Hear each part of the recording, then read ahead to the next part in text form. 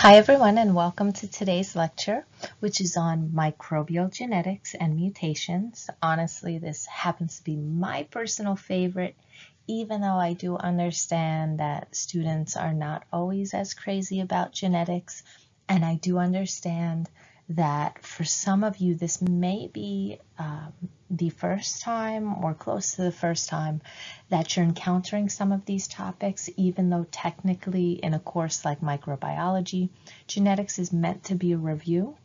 So keep in mind that if there's anything that I don't go into enough detail with or that you don't understand the background for, please send me a message on Remind or email, and I'll give you some extra review, because again, I do know that this is the topic or the lecture that students do tend to have the most difficulty with, especially if you have not had any genetics course before. And I completely understand that. It is not your fault if you have any trouble with any of this. So please do reach out at any time.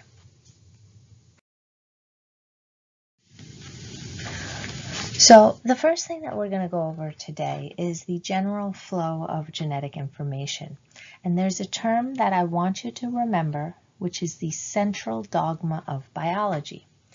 And in genetics, this central dogma of biology is DNA to RNA to protein, meaning DNA is transcribed into RNA during transcription, and then RNA is translated into protein during translation. Okay, so make sure that you write down DNA to RNA to protein as the central dogma, which includes transcription and translation, all of which we're going to cover in today's lecture. Now, before we really get into the different steps of this dogma and the exact details, I first want to give you a couple of videos to help you basically visualize what's going on, because I noticed that one of the most difficult things for people to grasp in genetics are these concepts of things that you don't actually get to see on a daily basis. Okay, so you can see that, oh yeah, I look like this parent or this relative, clearly genetics is at play, but you don't get to really see your DNA, your RNA, or your proteins. And so that makes it sometimes a little more difficult to understand or to visualize or even to be interested in, honestly. So I kind of want to give you a few videos during today's lecture to help you picture what exactly is going on. And I do recommend you watching the videos a couple of times and going over this lecture a few times as well, because again, this is one of the tougher chapters or lectures to visualize, whereas a lot of our other chapters that we'll cover will be things that you really see on a daily basis and you see in the hospitals if you're doing any clinical work.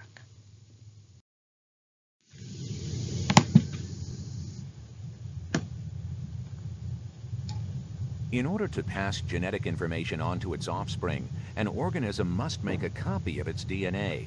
The process of copying DNA is called DNA replication. During replication, each strand of the parental DNA serves as a template in the creation of new DNA.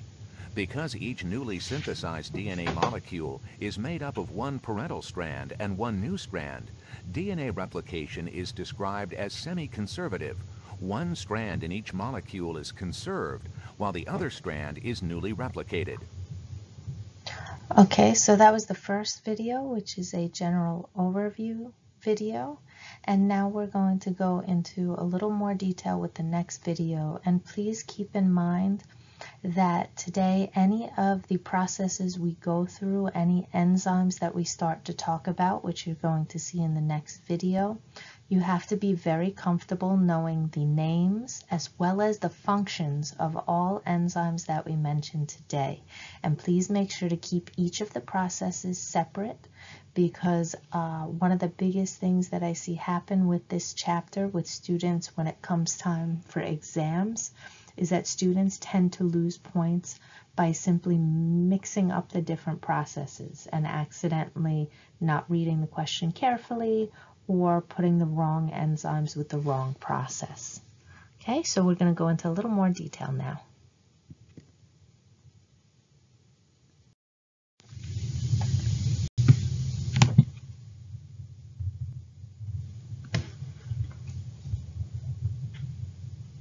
In many organisms, the two DNA polymerases responsible for replicating the leading and lagging strands are linked together by connector proteins.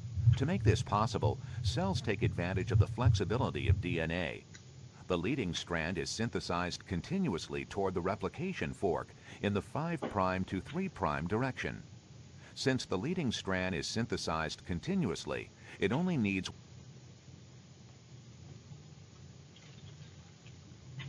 In many organisms, the two DNA polymerases responsible for replicating the leading and lagging strands are linked together by connector proteins. To make this possible, cells take advantage of the flexibility of DNA. The leading strand is synthesized continuously toward the replication fork in the 5' to 3' direction. Since the leading strand is synthesized continuously, it only needs one RNA primer to start the process. Since DNA So now, as you saw in the video, DNA replication is considered a semi-conservative replication. Okay, so ask yourself, what did they say that means?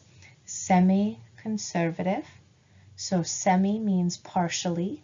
Conservative means you're keeping something the same. So in semi-conservative replication, if you look at the figure on the right here, you have a double-stranded parent DNA, and we're going to be making 2 copies from that single DNA. So what happens is the double strands unzip, and each of those original strands becomes a template which is part of the new daughter strands. So each of these 2 daughter strands has 1/2 of that original molecule, which is why it's considered semi-conservative, because it has kept some of the original molecule. Now, an important question to ask yourself is, when does a cell need to replicate its DNA? And I want you to put stars or circle or highlight this question, because this you will see again. Think about it. When would a cell want to double all of the genes that it currently has? Well, before mitosis, before it splits, right? Because if that one cell is now going to become 2 cells, if it did not double its DNA first, then each of those cells would have how many genes? Only half, right? And every time a cell split or divided, each time it would end up with fewer and fewer of the DNA that it's supposed to have. So that's why every cell needs to replicate its DNA before cell division, before mitosis. And what we usually see that referred to as is S phase or synthesis phase of interphase in the cell cycle. Okay, but the key thing to remember here is before mitosis, before cell division. Okay?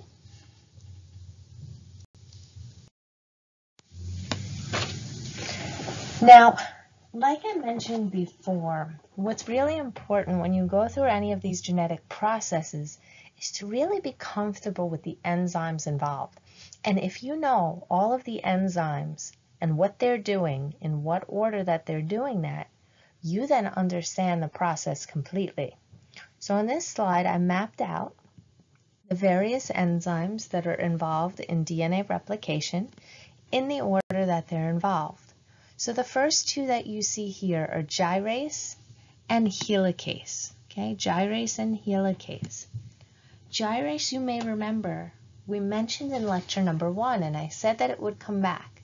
So gyrase, what that does is it undoes the coiling of that DNA. Because remember, you have that DNA all coiled up to become very tight and fit into the small cell. So now if you're going to replicate it, you need to first uncoil it. okay? But it is still double-stranded at this point. What then unzips or denatures it into single strands is helicase. Okay, so gyrase uncoiled the DNA, and now helicase unzips it or denatures it into single strands. Now, if a cell just unzipped that double-stranded DNA into two single strands, what's it naturally going to want to do? It's naturally going to want to stick back together, right? Because those are complement strands. They match each other. They stick together. So in order to prevent that sticking together or resealing of the double strands, what's called single-stranded binding protein will stick all along the single strands and coat those single strands so that they stay separated, so that the primase and DNA polymerase can then take care of replication. Now we're going to go over the details of primase, DNA polymerase, RNase H, and ligase in the next slides. But so far, keep in mind, gyrase uncoils, helicase then unzips to single strands, and SSB coats the single strands so that they don't stick back together. Then we get to our next enzymes. The next enzymes to think about are DNA polymerase and primase. Now, DNA polymerase, whenever you hear polymerase, think of enzymes that build nucleic acids. So if it's a DNA polymerase, it builds or puts together DNA strands. If it's RNA polymerase, then it builds RNA. Now, DNA polymerase, it's going to build DNA strands, but it's not all that great at its job, okay? It has some limitations, specifically that it can only build in one direction, known as the 5' to 3' direction. That's simply how we label DNA. So figure if you were to say that from the top to bottom of something, that's the same thing as saying from 5' to 3', okay? Now the other limitation that DNA polymerase has is it cannot start new strands. So it can't build a DNA strand from scratch. It needs to have what's called a 3' OH of a previous nucleotide to build off of, to stick the new base to, okay? So for instance, if you think of DNA, remember in lecture 1 we reviewed that DNA has a whole bunch of different nitrogen bases. They can be A, T, C, or G. So what we're saying here is you cannot have DNA polymerase start from scratch. It would need at least one A, T, G, or C to stick the next letter base to, okay, to build that strand. So you have to ask yourself, well, what's necessary to compensate for these limitations? Because clearly DNA polymerase builds new DNA, but how does it do that if it can't start from scratch? Well, what's needed is called primase, okay, primase. Okay, so what's needed to correct for those limitations is primase, okay? So that's how you spell primase. Primase is an RNA polymerase, and as you can see in later slides, RNA polymerase is a rock star, okay? It is fantastic at its job, unlike DNA polymerase. So now, what primase is able to do is it makes a whole bunch of little RNA primers, which now can be the start site for DNA polymerase. Now, we're not going to go into all of the details involved in that process, but just be aware that when primase makes these little RNA primers as a start site for DNA polymerase, DNA has two strands. One of them is the leading strand, which will only need one RNA primer. Okay?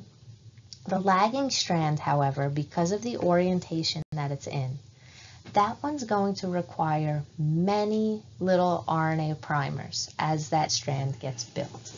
What I mean by an RNA primer is simply a few bases of RNA. And if you remember, 3 of those bases will be the same as DNA, A, G, and C. But one of them will be different. Okay, so this RNA primer will have U instead of T. Okay, now this is important to think about because now you have to ask yourself, after DNA synthesis has occurred, what's our problem now? Well, each of those new DNA strands have these little segments of RNA, and as we just mentioned, RNA has uracil in it. And it doesn't have any thymine. So that's going to be a problem, right? You don't have proper DNA code in those little segments. So the last part of DNA replication is to fix this problem. So what you need is pol 1, RNase H, and ligase. Okay, pol 1, RNase H, and ligase. So what happens here, pol 1 and RNase H will degrade the primers. Okay, so these RNA primers get broken away and removed by pol 1 and RNase H. Then what happens is pol 1 also replaces the removed RNA with DNA sequences, with DNA bases. Okay, so now with A's, T's, G's, and C's. And then the last step is ligase will seal any little gaps in the backbone. Okay, so now at the end you have beautifully repaired DNA that is 100% DNA, no more RNA present. Okay, so just to review that process one more time, you have pol 1 and RNase H degrading primers. You then have pol 1 replacing those removed RNA bases with DNA bases. And ligase will simply seal up any of the gaps in the backbone. Okay, so now in the next slide, what I'll do is review each of these enzymes with their function, so that just in case you missed anything or had trouble writing it down on time, you'll have it to visualize and to take down in your notes. Okay, so let's recap that one more time. The way DNA replication works is, first you have the gyrase, and the gyrase uncoils that big ball of DNA. Then the helicase comes along, and that unzips the double strands so that there are now 2 exposed single strands. Then SSB comes along and coats both of those single strands so that they don't instantly stick back together. Now that those strands are nice and separated, primase can come along, and that's the one that we said is a rock star. It's an RNA polymerase that will start off our new strands, but it's starting off as RNA bases, just a few, usually about 6 to 9 bases. And now that those bases are there, DNA polymerase, which has its limitations, now has something to build off of as a starting point. So now DNA polymerase can take over and build the rest of the DNA strands, putting together those A's, T's, G's, and C's. Once that's complete and we have our 2 new DNA strands, there's currently a problem, right? After DNA synthesis, there's that problem that there are still some RNA bases in that DNA strand because the primers are there. So now pol 1 and RNase H will degrade or remove any of those RNA bases, and POL1, which is a polymerase, will now build or replace those RNA bases with DNA bases. The last thing to happen is ligase basically cleans up the last minute messes and will reseal any little gaps that are currently in the backbone of the DNA. And boom, there you have the bacteria has 2 new DNA strands, which are semi-conservative. They are made up of 1 original DNA strand and 1 newly built DNA strand. And all of this occurred before mitosis, okay? Before the cell needs to divide. So that after mitosis, each cell will have the proper amount of DNA, okay? If you have any trouble with any of the enzymes or any of the DNA replication process, just send me a remind message and I'll give you a bit more information. Again, this is meant as a chapter in microbiology that is supposed to be review, but I understand that some students may not have had this before. So feel free to ask as many questions as you like. You are never bothering me.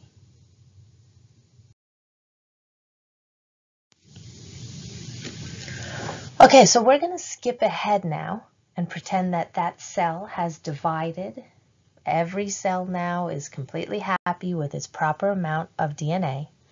And now we have to think about what is that cell going to do with the DNA that it has, right? How is it going to use that DNA? Now, if you think back to the central dogma, what's the DNA used for? It's used to code for RNA, okay? Which means it gets expressed to build RNA. So now anytime you hear gene expression, think DNA coding for RNA, and RNA being built. And then eventually that RNA will be used to make proteins. And we saw in lecture 1, proteins are very important to cells. They do just about everything. Okay? Now, just like we did with DNA replication, before we go into all of the scary details of the process, I'm first going to show you a couple of animations that let you visualize a little bit of what's going on.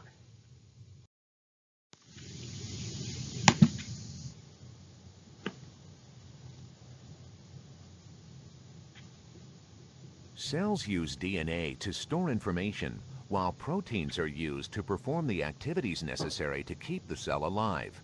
In a process called transcription, the information stored in a DNA molecule is copied into RNA molecules, which can be used to synthesize specific proteins. Cells use 3 types of RNA: ribosomal RNA molecules, which are used to form ribosomes; transfer RNA molecules, which deliver amino acids to ribosomes; and messenger RNA molecules, which carry the information for making specific proteins from DNA to ribosomes.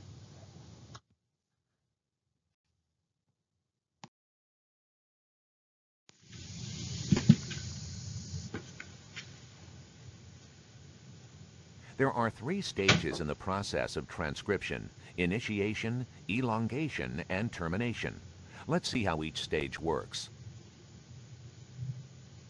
During initiation, RNA polymerase binds to the DNA and recognizes a site called a promoter at the 3' end of the template strand of the target gene. When RNA polymerase finds a promoter, it breaks the hydrogen bonds holding the DNA strands together at the site of the promoter, and transcription begins. RNA polymerase does not bind to all promoters with equal affinity. This difference in promoter strength is one way that cells can control gene expression. The more strongly RNA polymerase binds to a particular promoter, the more likely that gene is to be transcribed. In general, higher levels of transcription lead to higher levels of translation, which leads to higher concentrations of that polypeptide. One strand of the DNA serves as a template strand. The RNA transcript is copied from this strand of the gene and therefore has an There are 3 stages in the process of transcription: initiation, elongation, and termination. Let's see how each stage works. During initiation, RNA polymerase binds to the DNA and recognizes a site called a promoter at the 3' end of the template strand of the target gene. When RNA polymerase finds a promoter, it breaks the hydrogen bonds holding the DNA strands together at the site of the promoter, and transcription begins. RNA polymerase does not bind to all promoters with equal affinity. This difference in promoter strength is one way that cells can control gene expression. The more strongly RNA polymerase binds to a particular promoter, the more likely that gene is to be transcribed. In general, higher levels of transcription lead to higher levels of translation, which leads to higher concentrations of that polypeptide. One strand of the DNA serves as a template strand. The RNA transcript is copied from this strand of the gene and therefore has an RNA sequence complementary to. So, as I said before, anytime you hear the term gene expression, that means transcription, okay? So that means going from DNA to RNA. Basically, you're building an RNA sequence using a DNA code, okay? And in a minute, we're going to practice how to do that, making you in charge of being able to build RNA just by looking at a DNA code. Now, when we talk about gene expression, most genes in a cell are constantly varying expression. So sometimes certain genes will be turned on, whereas other times they'll be turned off. So we usually say activated or repressed. Because think about it, if all of the genes in a cell were active at the same time, can you imagine how much RNA would be produced? That cell would basically explode, right? So you only have genes active when they're needed. Now there are some genes that are always active. We call these constitutive or housekeeping genes. So circle those terms, constitutive and housekeeping genes. They mean the same thing. They simply mean that a gene is always active, okay? So it's always being expressed. These are basically genes and products that would need for processes that are always occurring in a cell. So think of life processes such as, genetic processes themselves, where you always need enzymes to be made for those processes. So for instance, polymerase genes, the genes that are responsible for ultimately making polymerases, those are always active because they're something that the cell will always need. Now, when we talk about DNA coding for RNA, there's actually all different types of RNA that's made. There's mRNA, rRNA, and tRNA. But the one that will ultimately encode for a protein is mRNA. So you're going to hear more about that in later slides. Now, keep in mind this process of gene expression. To express DNA, DNA is double-stranded, right? So those double strands are going to need to separate, just like we saw them do in DNA replication. Now, since DNA is double-stranded, but it's coding for RNA, which is single-stranded, you're going to end up with different types of strands. You have the antisense strand of DNA and the coding sense strand. Okay, now what you're going to notice in this process while RNA polymerase is building the RNA, these two strands of DNA have different roles because remember, since DNA is double-stranded and it's producing a single-stranded product of RNA, only one of those strands is going to be the template, okay, the template or code used to build that RNA, okay? So in the next slide, I'm going to demonstrate what this means, but for now, you can think of the coding strand or the sense strand as having the same sequence as RNA, except that, of course, DNA always has a T wherever RNA would have a U. So when you see sense strand, I want you to underline the S at the beginning of sense strand and write same. Okay, we're going to go over that again in the next slides, but I want you to start associating coding or sense with being the same code as RNA. Whereas the antisense strand of DNA is actually the strand that will be the template for building the RNA, which means that as the cell reads the antisense, it's going to pick the complements of that sequence to build the mRNA. So for antisense strand, you can make note that this will complement the RNA sequence. It will be anti it, so it won't be the same letters. It'll be the opposite, or the complement. Whereas the sense strand will be the same sequence. Okay, so we're going to visualize that now in the next slides, because you have to be very comfortable with making RNA simply by looking at a DNA code, the same way that a cell would.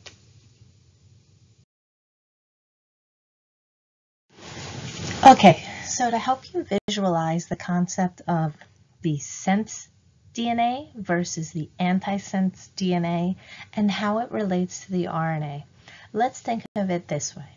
Whenever you're given a DNA sequence, for instance, if you're doing any research and you look up DNA sequence online, you always find the sequence written out as a single strand in 5' to 3' direction. So when I say 5', that's 5' to 3' direction. And like I mentioned earlier, that's basically just a label of orientation, kind of like saying left to right, or top to bottom, or even north versus south. Okay, so 5' and 3' is just the orientation of DNA.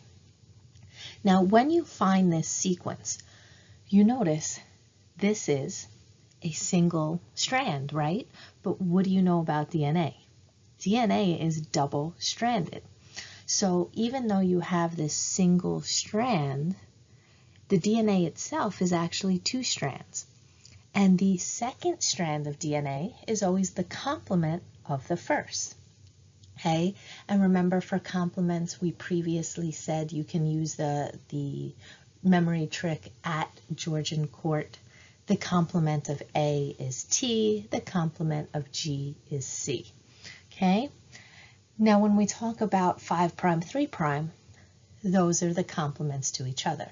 So the complement of 5' is 3', and the complement of 3' is 5'. Okay, so you can kind of think of them as opposites whenever I say complement. So if our DNA sequence is 5', C, A, C, G, G, C, 3', then the double strand of that DNA would be the complement. It would be the complement of 5', which is 3'. The complement of C is G, A is T, G, C, C, G, 5'. Because again, each of these is the complement of the one we see above. So the complement of 5' is 3', the complement of the C is G, complement of A is T, complement of C is G, and so forth. Okay, right down to the very last number, the 3' complement is 5'. So now, if we're going to build an RNA strand from this, what did we say about any kind of polymerase? What direction do they always like to build in? 5' to 3', right? So our RNA, the RNA that is going to be made, you want it to be made in the 5', 3' direction. How would you get an RNA sequence that's 5' to 3'? Well, from this complement, right? So this strand here has to be the template so that our final result is 5' to 3'. Okay? So the way that you would do this is simply take the complement of each piece of this strand. So if we were to make RNA from this DNA, we would have to go step by step. Complement of 3' is 5'. The complement of G is C.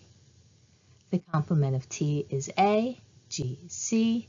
C complement is G, G, C. And then again, the final complement is 3' to this.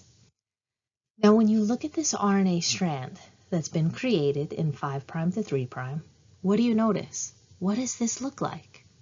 This looks like our very first sequence, right? That's CAC, CAC. And you notice the 5' and 3' orientation is the same. So this strand of DNA would be called the sense, and this strand is the antisense.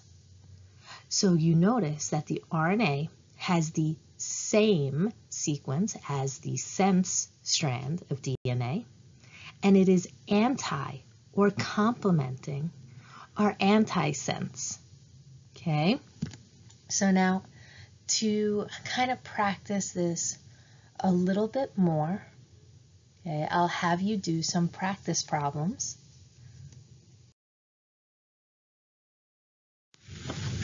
Okay, so to practice this concept a little bit more on sense versus antisense DNA and how to get the RNA that would be created during transcription, the way that you would encounter this as a question on an exam or whatnot is you'd first know whether you're given sense or antisense DNA. Okay, and it would always be given to you in the 5' to 3' direction. So in our first bullet point, we're looking at sense DNA. And like I said before, as soon as you see sense DNA, look at that S and remember same. So when you're given a sense DNA sequence, your RNA should look identical to that. Same number, same letters everywhere, except since it's RNA now, any T should become a U. Okay, so if we're given sense DNA 5', C, A, G, T, 3', then we have to make the 5' to 3' RNA. Since this is sense DNA that we are given, our RNA should look the same. So it would be 5', C, A, G, and then because it's RNA, U instead of T. And it continues to the 3'. Okay, so notice the DNA and the RNA look the same everywhere except for when you have a T in the DNA. Now it's a U. Other than that, it's the same. The other way you may encounter this is if you see antisense instead. And remember, the moment you see antisense, anti tells you that you should be complementing everything, including the numbers. So if you are given an antisense DNA sequence that is 5', C, A, G, T, 3', then you go one by one and complement each of these, okay? So it's not going to be the same number or letter anywhere. It's the complement. So when you ask yourself, what is the 5' to 3' RNA, right? Well, don't worry about orientation yet. First, simply complement everything, including the numbers. So the first thing you would do is instead of a 5', the complement is now 3'. Then G instead of a C. The complement to A is U. C complements the G. A complements the T, and then 5' complements the 3'. Okay, so for each number or letter, you're doing the opposite, the complement. Now, keep in mind, the question will always ask for the final answer to be written in 5' to 3'. So if you give me this, then you are currently incorrect, because that is not the 5' to 3' RNA. So the last thing you always have to do is make sure to rewrite the final answer 5' to 3', simply reading this from right to left. So you'd write 5' A, C, U, G, 3', just like you see here at the bottom of the slide. So 5' A, C, U, G, 3'. Okay? So once again, anytime you're given sense DNA, you simply write the same numbers and letters exactly the way they are and replace any T's with U. If instead you're given antisense, then every single number or letter must be the complement, and your final answer must be flipped around to be 5' to 3'. Okay, so I always recommend doing the antisense in 2 steps. That way you don't accidentally miss a letter or write anything incorrectly if you try to do it in 1 step. Okay, so now I want you to practice this concept, because again, this is something that students usually get some points off during the semester for. So I'm going to give you some extra practice now.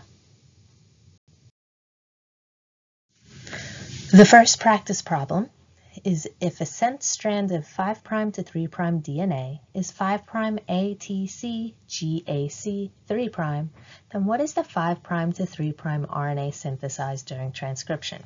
Okay, this is the exact format that you find this type of question on the exam or on the final as well.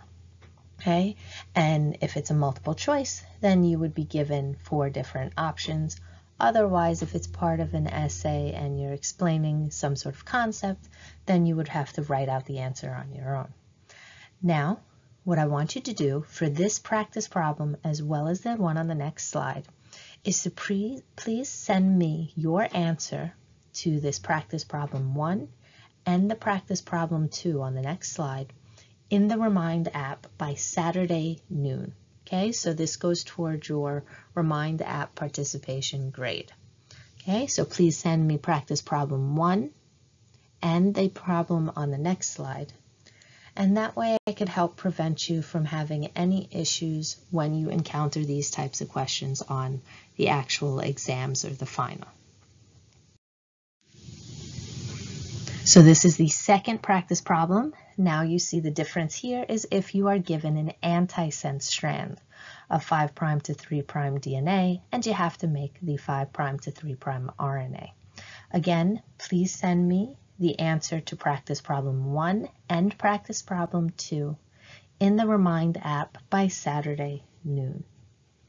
If you have any questions or are having any difficulty as you're practicing, then simply ask me either in Remind or through email, whichever you're most comfortable with, and I'll help explain this concept a little bit more. So now, what you just did was basically you performed transcription by looking and reading a DNA sequence and then building the RNA based on that sequence. Okay, so you were just a cell performing transcription. Now we're going to go into the details, including some of the enzymes that are involved in the process. Keep in mind that the 3 steps that you'll hear as names in transcription, which are initiation, elongation, and termination, those are the same names that will be used for the steps in translation, but what's actually occurring at each of those stages is completely different in translation. So please be careful when you're studying or reviewing these materials that you don't mix up the initiation, elongation, or termination of transcription versus translation, because again, that's a very common mistake that I see students make, even students who know the material very, very well. It's very easy to mix up the different processes. So please, when you review, make sure you're keeping everything separate. So the first thing we have to look at is initiation.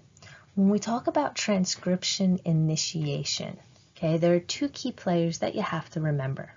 There's the promoter and there's the bacterial RNA polymerase, specifically the sigma subunit.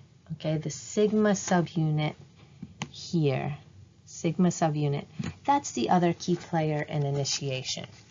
So when we talk about transcription, okay, the first thing in terms of initiation to look at is the promoter. Now next to that word promoter, I want you to make a star and write that the promoter is a sequence on the DNA. Okay, it's on that DNA code. And that is the region that the RNA polymerase will recognize as a start and will bind to. Now, why is it important that the RNA polymerase is coming along, recognizing the DNA and binding there? Well, what does RNA polymerase do? Well, it's polymerase, so it builds nucleic acids, and since it's RNA polymerase, it's going to be building the new RNA strand. Okay, so keep in mind, every gene needs a promoter to be expressed. Otherwise, the RNA polymerase, which is what builds RNA, would never arrive. It would never know what genes to express. So the promoter is critical. And then the bacterial RNA polymerase that actually builds the RNA is critical. Now, there are two parts of the RNA polymerase. Okay? Sigma will be for initiation, and the core will be for elongation. And there's a trick to remember what exactly each of these is doing. For sigma, I want you to write down sigma sees the promoter. Sigma sees the promoter. Whereas the core constructs the RNA strand. Okay, so sigma sees the promoter. The core will then take over and actually construct the RNA strand. So just to make sure that you have the memory trick written down in your notes, I've written it on this extra slide here. So sigma sees the promoter, and so it starts transcription. That's part of initiation. So whenever you're asked about initiation of transcription, remember, sigma subunit of the RNA polymerase and the promoter. Okay, those are the two things involved in initiation of transcription. Whereas elongation, core constructs the new RNA strand, and that is elongation. So to summarize that initiation and elongation in just a little bit more detail, okay, this is basically what you did before when we were dealing with sense and antisense. So there's a transcription bubble, which is in this figure down here, this bubble here, this opening of the double strands of DNA. And what happens is sigma subunit sees the promoter and binds. Okay, this tells the RNA polymerase, okay, this is where we need to start. The RNA polymerase core enzyme then opens up the DNA, and there are about 6 to 9 bases synthesized at the promoter region. So 6 to 9 bases of RNA synthesized. Once this startup has occurred, the sigma subunit's no longer needed because it was just for initiation, for, recognizing this gene that needed to be expressed and starting the process. Now that it's not needed anymore, this sigma subunit detaches or breaks away so that it can go help start other genes, right? Because we said there are tons of genes that get expressed every day at every moment. So now, once sigma leaves, the core takes over, and what does the core do? Core constructs. So the core subunit then goes along the DNA strand and one by one picks the complement of that DNA to build the new RNA. Okay, so it's adding bases together that complement the DNA, but remember, this is RNA that it's building, so you'll always have a uracil wherever there was a thymine. Now, this core enzyme picking base by base the complement of that DNA template strand, that's exactly what you did before. You were the core enzyme constructing that RNA from the DNA template. And now, one more question for you. What do we call that DNA template strand? If it's the template and we're picking the complementary bases, then that's the antisense. Okay, so keep that in mind. Whenever you see the term DNA template strand, that's the antisense because we're doing complementary bases here. Okay? So once again, elongation is the core subunit. And to recap this process, initiation and elongation is simply sigma subunit of RNA polymerase, recognizing a promoter, helping to open up that area. There's 6 to 9 bases put together, and then the sigma leaves and the core takes over, constructing the new RNA. Now, for everything, there must be an ending, right? You can't just have endless long RNA strands made. There has to be a termination or a stop. For transcription, what the termination is a hairpin structure. So basically, every RNA that's built, at the end of it, will have a complementary sequence that builds this hairpin loop structure. And if you picture a polymerase coming along, building RNA, boom, once this structure is formed, it's very destabilizing. It's like having a wall. Look at that wall right there. So now the polymerase will pop off, and if the polymerase pops off and leaves, what does that mean? Transcription is done because the polymerase is what's building a new RNA sequence. Okay, so if we think about the stages of transcription, initiation is sigma seeing the promoter and starting the process. Initiation is the core constructing the RNA, and then this all terminates when a hairpin loop is formed and destabilizes the polymerase so that it pops off the RNA and the process is done. Now keep in mind that when RNA is being made, it is not just mRNA that's made, but tRNA and rRNA also has to be made. And you have to know the function of each of these different types of RNA. Okay, so when you have mRNA, that's the message or the blueprint code that the protein is going to be made from. And then you have tRNA and rRNA. tRNA is transfer RNA. That's responsible for holding the amino acids that are going to be put together to make a protein. And then rRNA is ribosomal RNA, which is part of the ribosome, which is the structure, the big enzyme structure that will make the protein. Okay? And all of these RNA, like I show on the slide, have their role in the process of translation. And when you hear translation, keep in mind that's going to be making protein from an RNA code. So, before we get into the details of translation, let's just remind ourselves of some important facts. So first of all, whenever you hear translation, again, you're going from nucleic acid to protein. So the end part of the central dogma, because the central dogma we said is DNA to RNA to protein. You also have to remember, like I was just saying, all of the different types of RNA that'll be involved in this process. So you have mRNA, which is the blueprint. Okay, it's kind of like when we talked about antisense DNA and transcription. So mRNA is the blueprint sequence that we're going to make the protein from. rRNA is part of the ribosome. Okay, this will be very, very important to the ribosome having this piece of rRNA because it's a little single strand of nucleic acid. And what do single strands of nucleic acids like to do? They're single, so they always want to find that partner, right? They're very clingy, looking for their partner.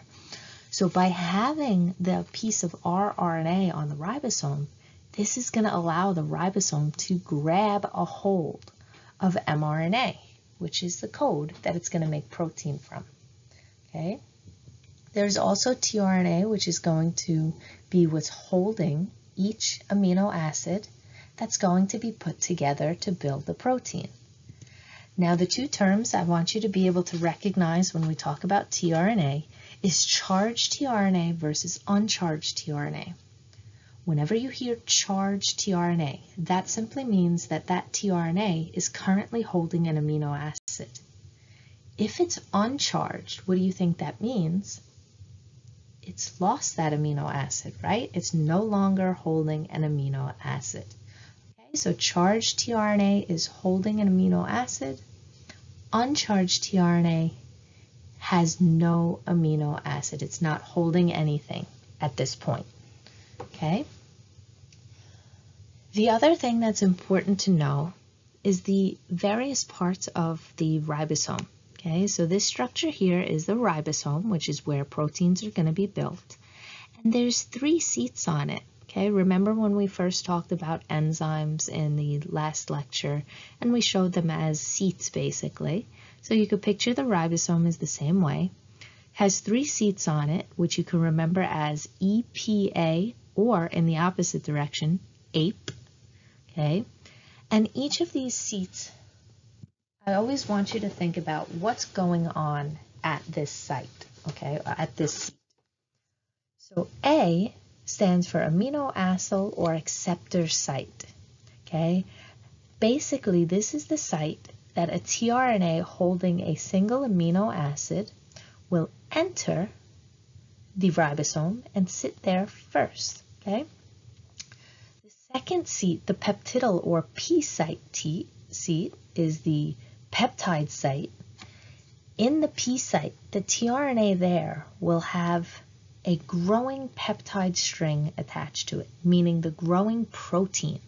Okay, the tRNA sitting there will be holding the growing protein. And then E is the exit site. So after the tRNAs have given up their amino acids to continue building the big protein that's getting built, they'll now be uncharged and empty, and they can exit the E site, okay? This will become a little more clear when we go over the video in a couple of slides and I go through the whole process in more detail, but I just want you to start getting familiar with the different sites and what kind of tRNA you'll find at each site, because this will help you understand the process in a minute. Okay, so this slide is just in case you didn't catch everything that I was saying on the last slide, and so that you can write it in your notes clearly. Okay, we have the A site, the P site, and the E site. And again, little tricks for helping you to remember what's going on at each one. Think of those letters, okay? A, amino acid, P, growing protein, peptide, whereas E is the exit, an empty tRNA, okay? So we'll go into more detail with this in a few slides. But first, we need to review some other material dealing with proteins. So before you can actually build a protein, you have to ask yourself, what exactly is a protein? What's it made of? And if you remember from last time, the building blocks of these proteins are amino acids. There are 20 amino acids, and no, I'm not going to make you memorize every single one in this lovely little chart here. You can save that for biochem if you ever end up taking that class. Then you have to actually draw those out. I'm not that mean though. So for the 20 amino acids, the main thing I want you to know is, first of all, they're made up of an alpha carbon, which is this central carbon here. They then have an amine group, which is this NH2, a carboxyl group, which is COOH, a hydrogen atom, and then most significant of all is the R group. And the concept of the R group is what I really want you to remember about amino acids. So each amino acid, you'll notice here, each amino acid has a different R group, which is highlighted in blue. Okay, the R group is what makes that amino acid special or significant. Okay, what's so important about these R groups is that they can have different properties. So for instance, an R group might be nonpolar or polar. It might be charged negatively or charged positively. Okay? It might be aromatic, which is called a big bulky benzene circle, okay? Big bulky ring. All of that matters with proteins because, remember, structure defines function. So depending on what R groups this protein has because of the amino acids will help determine how it folds and how it interacts with other proteins or other structures in the cell. So the R group is very significant.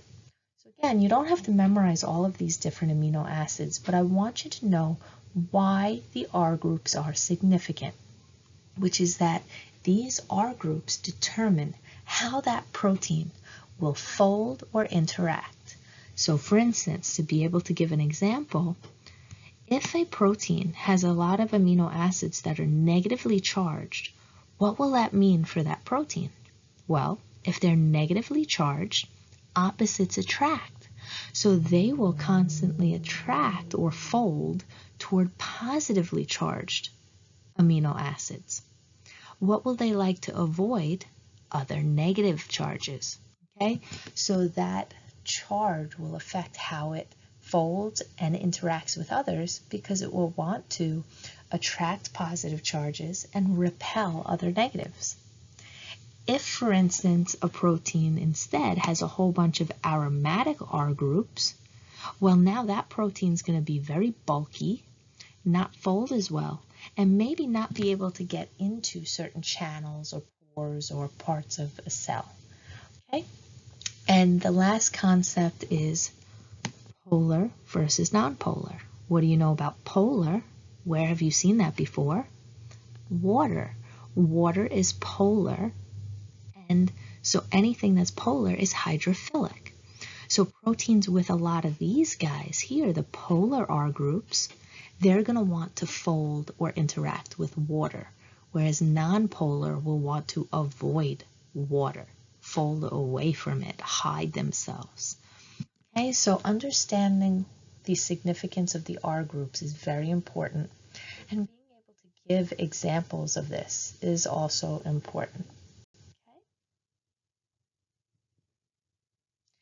And then the last thing to mention in terms of amino acids is they are joined by peptide bonds. Okay? And anytime you see peptide, that's just another word for protein.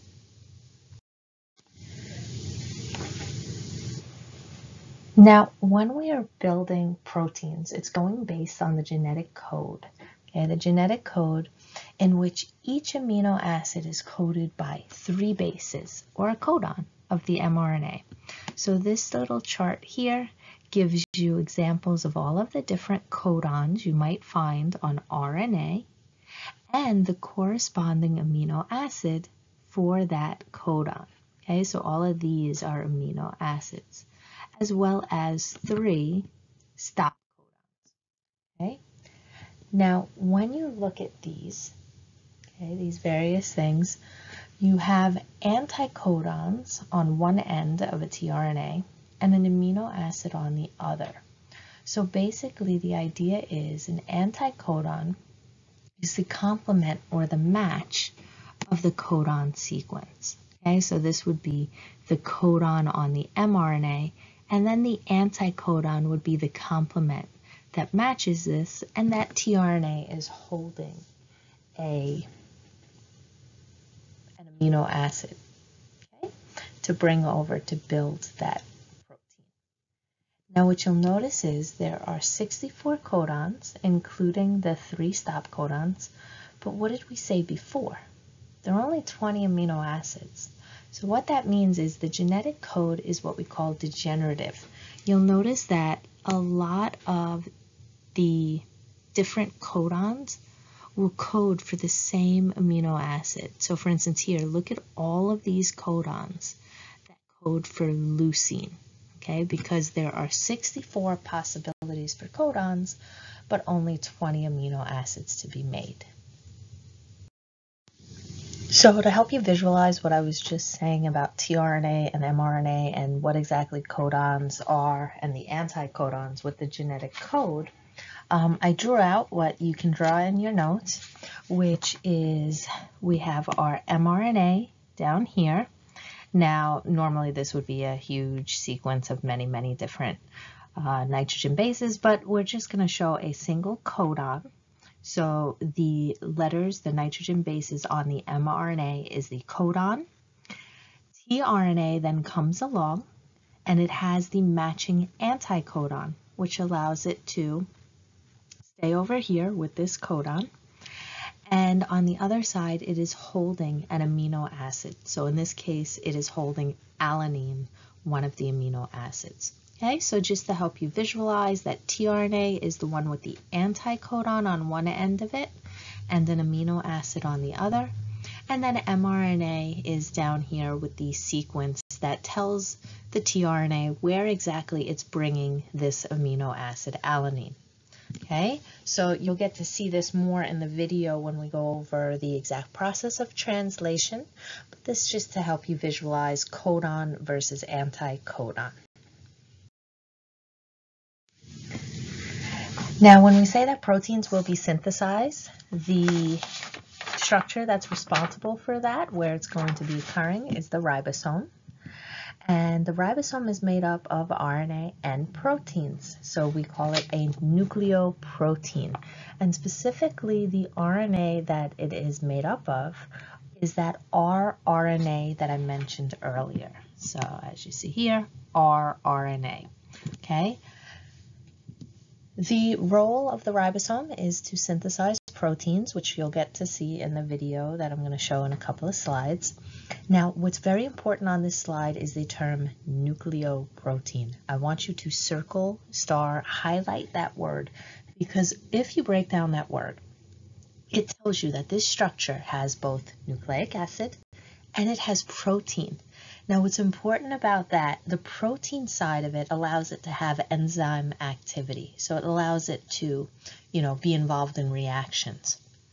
The nucleic acid is important because, like we mentioned earlier, the fact that this structure has a small piece of single rRNA means that the single nucleic acid, single wants to find its partner, it's going to be sticky, right?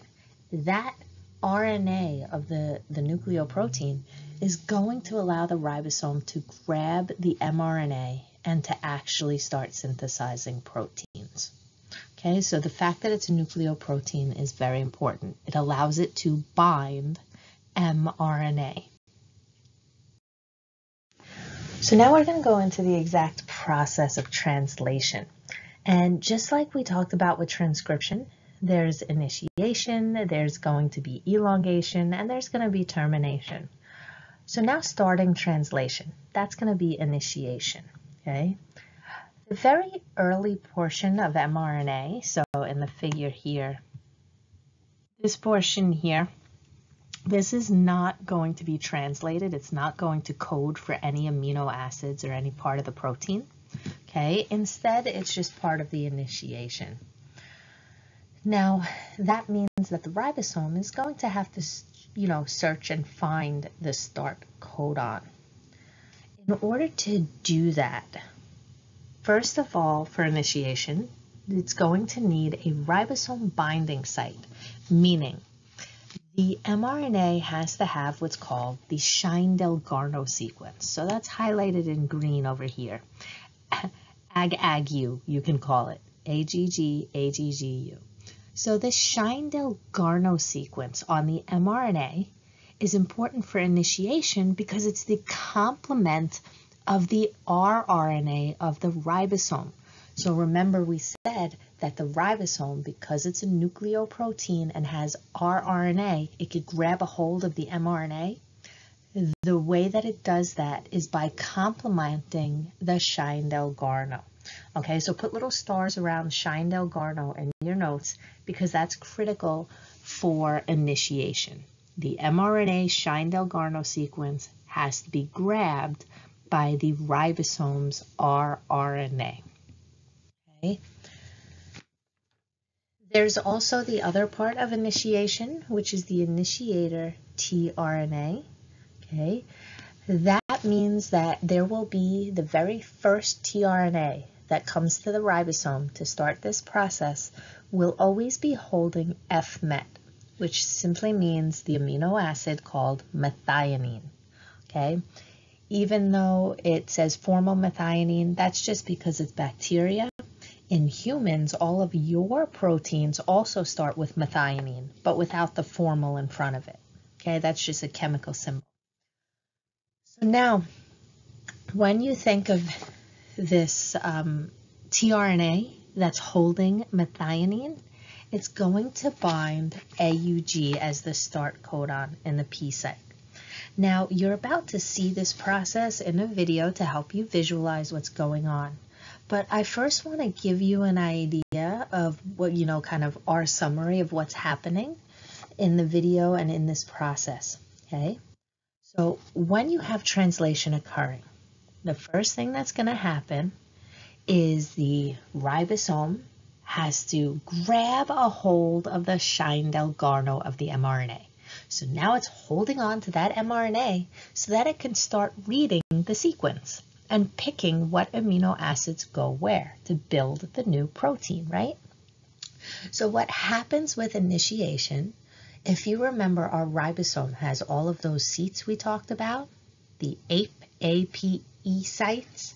Okay, so after the ribosome has grabbed a hold of the Schindel-Garno, then we're going to look for the initiator tRNA. The initiator tRNA holding F-met is going to be the only tRNA that enters the ribosome at the P site. Every other tRNA enters at the A acceptor site, okay? So the tRNA holding F-met will enter and sit on the P site. A second tRNA, then holding a different amino acid, will come in and it will sit on the A, the acceptor site. Then I want you to make the sound pa, pa. Think of pop, okay? Pa will help you visualize that the amino acids that's being held by the tRNA in the P site is then cut and attaches to the amino acid in the tRNA in the A site. So the transfer is Pa from the P site to the A site. Okay, so the tRNA holding amino acids in the P site will give up whatever amino acids it's holding to the tRNA that's in the A site. Once this happens now, the ribosome will have a dramatic conformational change, and it's going to shift. And after it shifts, everyone should be on the right seat. So, after the shift, the empty tRNA, the uncharged tRNA that gave up its amino acid, is now going to be in the E, empty site. The tRNA that's holding the growing polypeptide, which just gained amino acids, that will be sitting in the P site now. And lastly, the A site will now be empty, and it'll be able to accept the next tRNA holding a single amino acid to do this all over again. So now the next tRNA holding an amino acid will come in at the acceptor site, the A site. The P site tRNA will go pop, transfer what it's holding to the A site, and then the ribosome will shift again. The tRNA that gave away everything will be empty on the E site and leave. The tRNA that gained amino acids will be the growing polypeptide in the P site, and the A site will now be open so that the next tRNA holding a single amino acid can come in, and pop can keep happening. Pop, pop, pop. Okay, so the video you're now going to see will show you that process. Okay, it's basically showing you the elongation stage. So it's leaving out the initiation stage, which was Schindel-Garno and F-met, and it's going straight to elongation to show you what happens. Okay, so like I said, this video will show you elongation of the growing protein. To extend a growing polypeptide chain, the ribosome must select the correct amino acids that are specified by the messenger RNA. An aminoacyl tRNA bound to elongation factor TU, EFTU for short, enters the free A site on the ribosome. If the anticodon of the charged tRNA does not match the codon in the messenger RNA, the tRNA is rejected. The process of trial and error repeats until the correct tRNA is identified. Elongation factor TU hydrolyzes its bound GTP and dissociates. If the tRNA is correctly matched and remains bound for a long enough time, it is committed to be used in protein synthesis. The ribosome catalyzes the formation of the new peptide bond and undergoes a dramatic conformational change. That was just pa. Elongation factor G binds to the ribosome.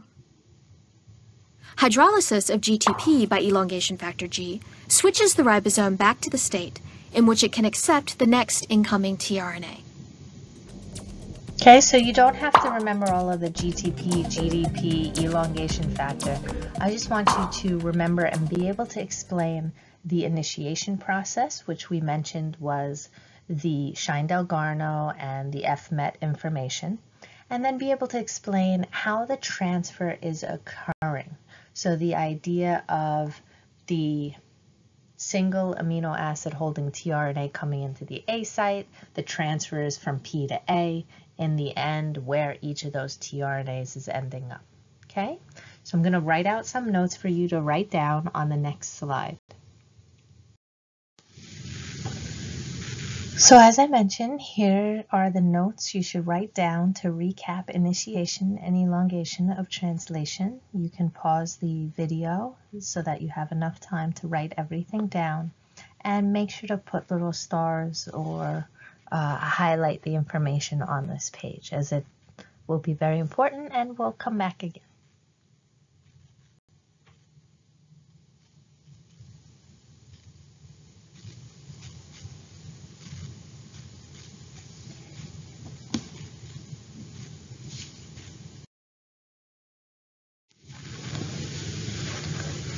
Okay, so now as we saw with transcription, everything has to come to an end. So for every process, you need some way to terminate it so that the cell doesn't basically just fill up with product and boom, explode. Okay, so with translation, the way termination occurs is there are 3 possible stop codons, okay, from the genetic code. And what's very important is that there is no tRNA that can read these codons, meaning no tRNA has the anticodon to match to bind to these stop codons.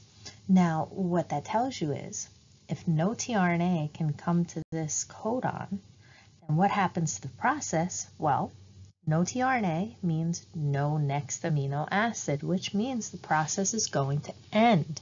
Now, instead of tRNA being able to read these codons, release factor protein reads these stop codons, meaning RF, or release factor protein, is the only protein that can bind at this location, and when it does, it triggers this event of peptidyltransferase now breaking apart or taking away the final protein, and the rest of the ribosome is broken apart to be recycled so that it can go elsewhere and help basically conserve resources and help synthesize proteins for the next batch.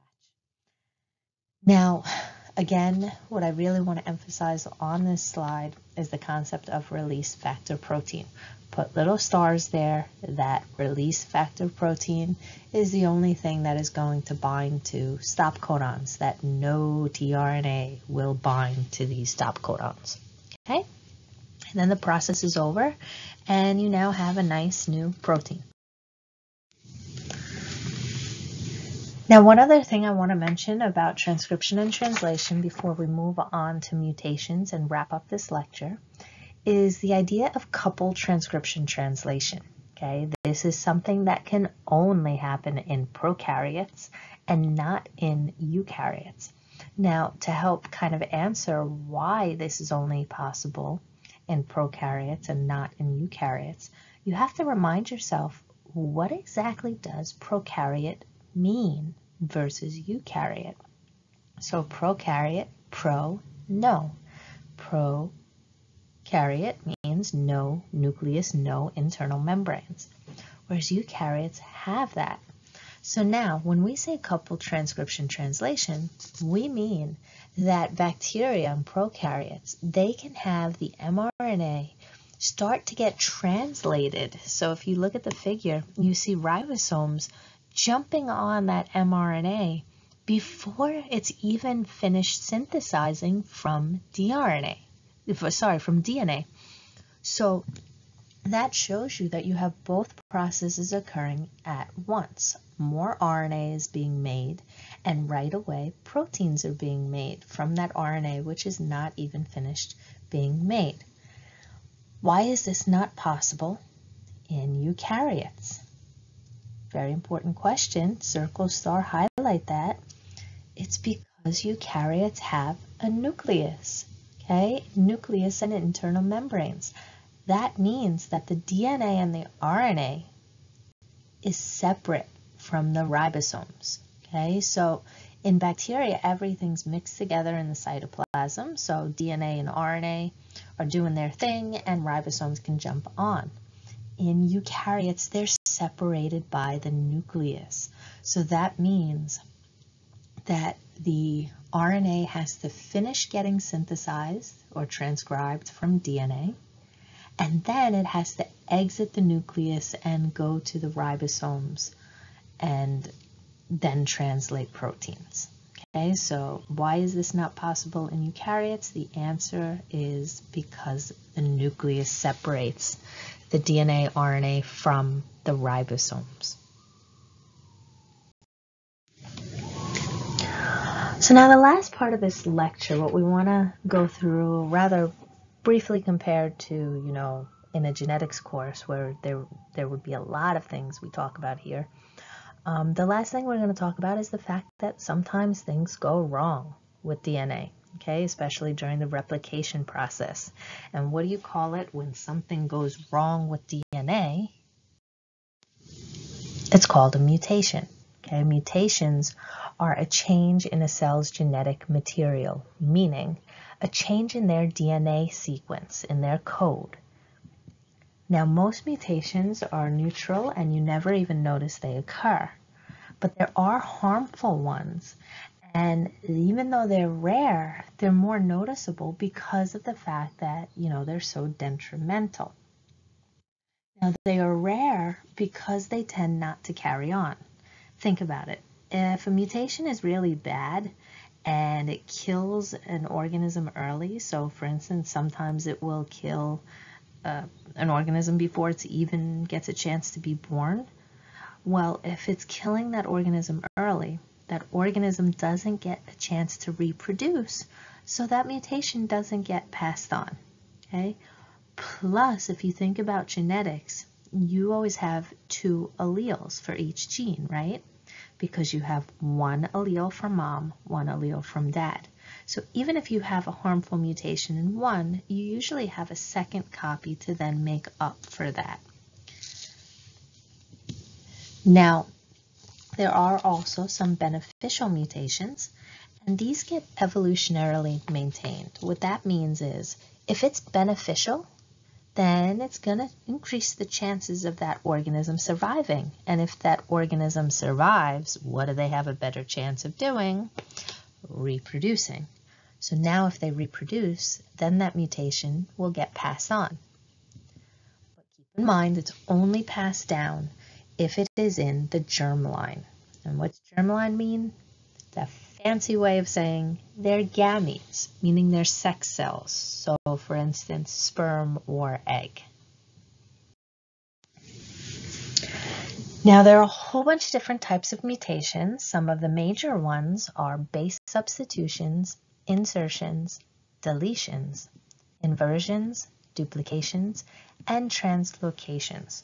The ones that we'll focus on, or that I want you to circle, are base substitutions, insertions, and deletions.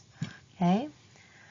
Just to briefly summarize what each of these things are before we go into the details of some of the more significant ones. Base substitution simply means that in the DNA sequence, one nitrogen base has been replaced with another. Okay, so that means one of those four letters, the A, T, G, or C, has been replaced by another. So for instance, you're supposed to have a G somewhere, and suddenly it's a T. Okay? Insertion means that one of the bases has been added into the DNA sequence. So if the sequence is supposed to be CAC, well now maybe it's CATC. A deletion is exactly what it sounds like. One or more bases have now been removed from the DNA sequence. So for instance, if it was supposed to be CAC and now it's CC. Okay? Inversion means that the segment of DNA has stayed in the same location but has flipped. So for instance, if it was supposed to be a sequence of CAT, now it's TAC. Duplication is exactly what it sounds like. You end up with multiple copies of the same little piece of DNA. So for instance, for that same example of CAT, well now it's CAT, CAT, CAT. And sometimes that can be good if that produces a very valuable protein and now you have more of it, but sometimes that's bad where you don't want a lot of something. The last one here is translocation, which location in the name means that it has moved to a different location in the DNA. So a piece of the sequence is now not where it's supposed to be, it's somewhere else. But like I said, we're going to focus on base substitutions, insertions, and deletions. So for base substitution, there's a few different terms that I want you to know. With base substitution, the first option is a missense mutation. Okay, so circle the word missense mutation. What this means is that a single nucleotide, so that means an A, T, G, or C, has been changed, and now when transcription and then translation occurs of that sequence, there's now a different amino acid than was supposed to be in the final protein product. Okay? This missense mutation can either be conservative or radical. So the way I like to explain it to students, the difference between these two, is I first like you to think of radical. What does the word radical mean in English? Radical is very different, right? So a radical substitution or radical replacement means that if that original amino acid was supposed to have a particular chemical property, such as a positive charge, well, now it has a different chemical property, such as a negative charge.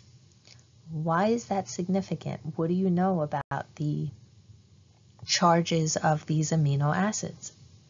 Remember, we talked about the R groups. We said that these charges affect how that protein will fold.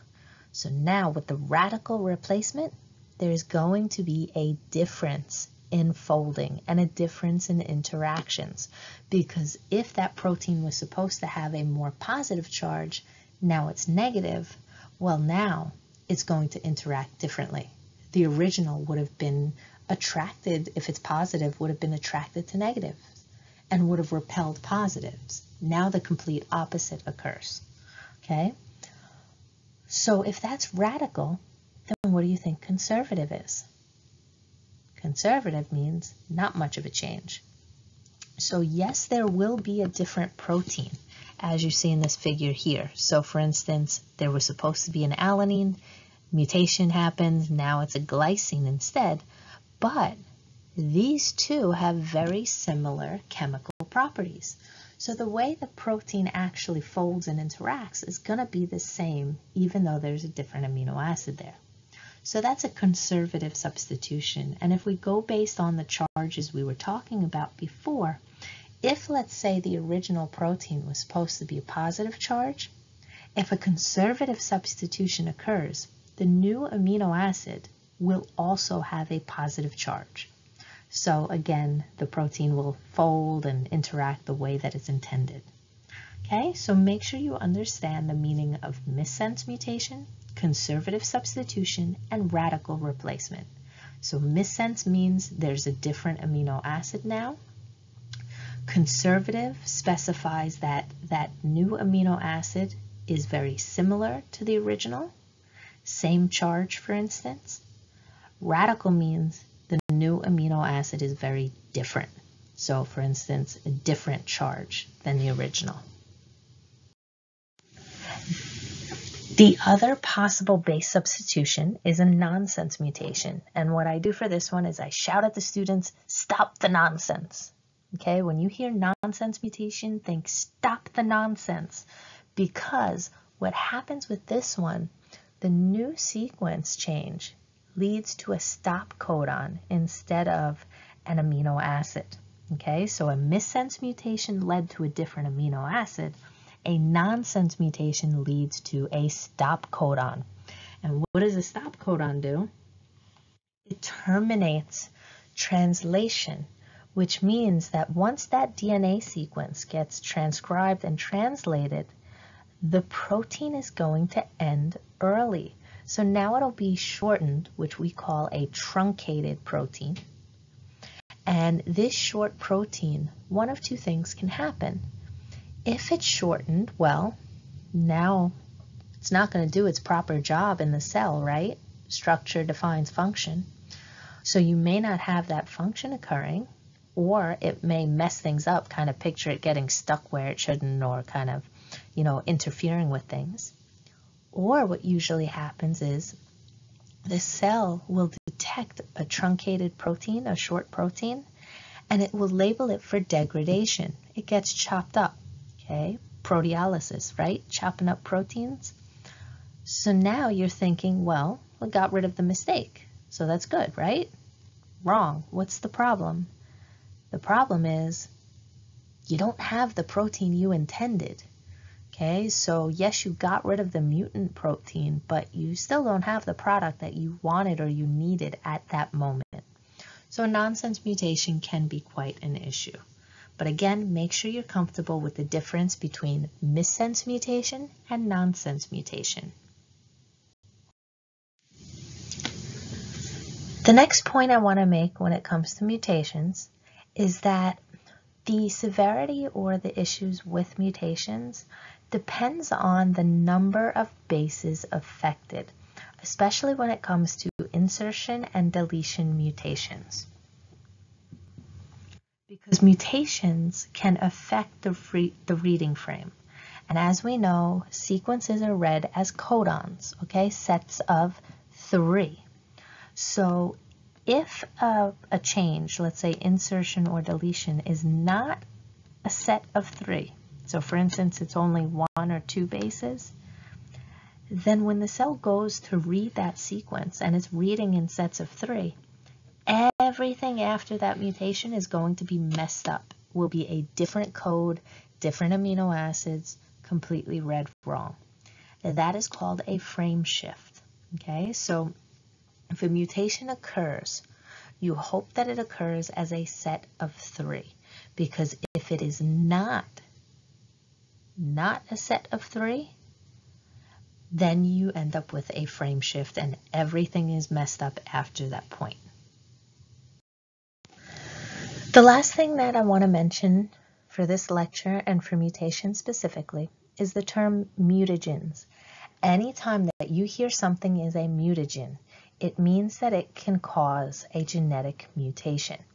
These agents or items can be chemical or radiation as most people think of, but they can also be microbes, okay? Microbes such as HPV or H. pylori, for instance, and even the Epstein-Barr virus, which most people think of as causing mono. All of these have been found to be mutagens, meaning they cause genetic mutations and thus can cause cancer. Okay, so I want you to put little stars around HPV and H. pylori, especially HPV, because we're going to talk about that a lot in later lectures, okay, to remind yourself that not just, you know, common things like radiation and chemicals that people fear for causing cancer, but also microbes can cause cancer. So be very careful about infections and your exposure to these things. You know, a lot of them are preventable, especially the sexually transmitted infections like HPV. And HPV has now become the leading cause of cervical cancer, throat and mouth cancer, and rectal cancer. A lot of people are now dying from this infection down the line, okay, because it stays within you. So please keep in mind that not just UV or cigarette smoke or chemicals can be mutagens, but also microbes such as HPV.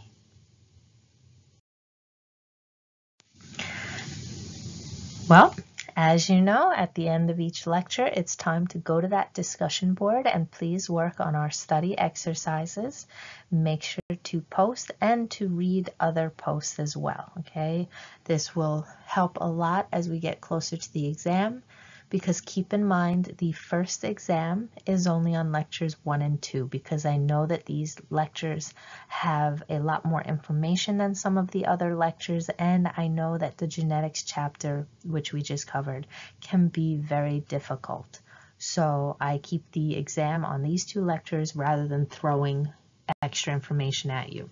So please pay close attention to the discussion board, and please make sure to send me your remind answers to the questions that I posed in this slide, these slides, particularly problem 1 and 2 with regard to antisense and sense DNA making the RNA, okay? As always, if you have any questions or any issues with any of the slides or with the technology on Blackboard, simply send me a message on Remind or through email. Thank you so much.